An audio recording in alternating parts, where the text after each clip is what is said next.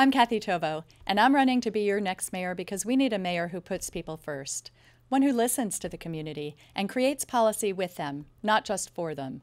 Austin deserves a mayor with the vision and the experience to get things done, and after 3 terms on the Austin City Council and 4 years as Mayor Pro Tem, I know how to get things done for the people of Austin and how to get things done right. Ann Richards once said, "People work for a living. They've got families to raise. Their lives are tough." And with every policy and every vote I took as a council member, working families were always who I had in mind. I supported paid sick leave and increases to the city's living wage. I led in opening the Sobering Center, where more than 10,000 individuals have found a safe alternative to jail or the hospital. I directed negotiations to bring Major League Soccer to Austin and to leverage our city land for youth soccer programs and other benefits.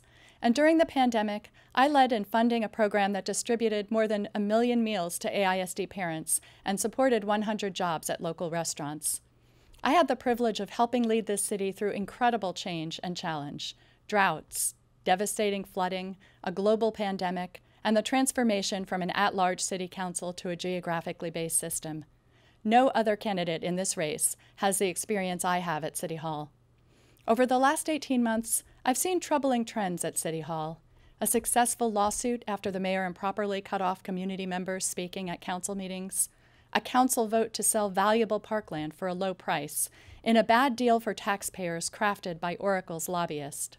I've seen the council pass zoning changes affecting every neighborhood in Austin without environmental or anti-displacement protections. And I saw the mayor invite the Department of Public Safety to patrol Austin neighborhoods in a plan hatched without public input or council knowledge, and one that disproportionately impacted communities of color. I'm running because we have so much more work to do, and I believe we need a new mayor to get it done. As I knock on doors throughout the city, Austinites share their worry that they can't stay in their neighborhoods much longer. Neighborhoods are changing around them, especially in East Austin, where gentrification has driven out so many members of our communities of color. We can't control the housing market, but we have strategies that could help, like preserving existing affordable housing, not demolishing it, and investing in home repair programs. We can encourage area universities to build student housing and explore programs to help renters purchase properties. And as I've long championed, we can build affordable housing on city-owned land and prioritize some housing for city employees. As your mayor, I'll work to hold down escalating taxes and fees by cutting unnecessary spending. And I'll work hard to ensure that Austin families have access to public transit no matter where they live in the city, and to affordable childcare programs. As a working mom, I depended on high-quality childcare and after-school programs, and every family with children, regardless of income, should have that same access.